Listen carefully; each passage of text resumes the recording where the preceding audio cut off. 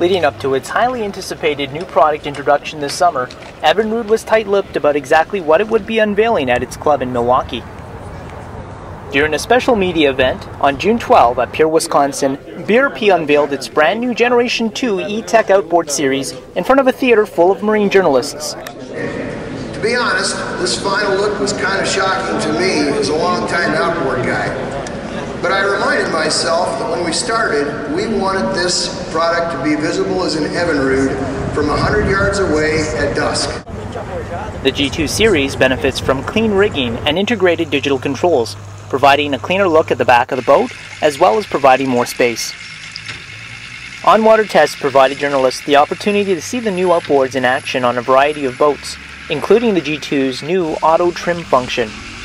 Accelerating from a standstill, the new Evinrude adjusted the trim to an ideal position without any user input besides the throttle.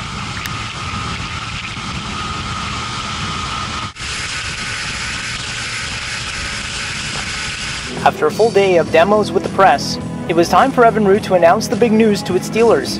A crowd of 2,000 people consisting of dealers and their families gathered at Wisconsin Center in downtown Milwaukee. After a dramatic introduction, the new G2 E-Tecs were well received.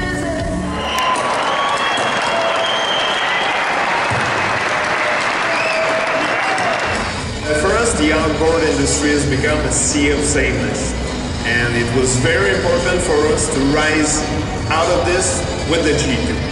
And yes, it may take some, to get used to, but you know what? Forward-looking, great, bold and breakthrough design always do. Boating Business, Jonathan Lee reporting from Milwaukee.